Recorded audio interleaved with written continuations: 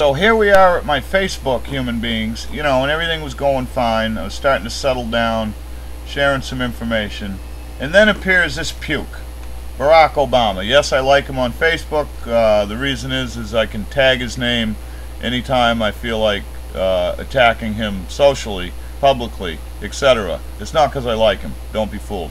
But anyway, you see what he says here. Help make sure we see 4 more years of progress. Chip in $3 before tomorrow's fundraising deadline. So you got a deadline. You either have to help him now or you can't ever. Bullshit. And his little thing here. Whatever the politics, today's decision was a victory for the people all over this country whose lives will be more secure because of this law and the Supreme Court's decision to uphold it. So, before I post it, I thought I'd show you my response. From liar to killer, now a spammer as well. I'll give you $3 to tell me about Fukushima fallout in the rain.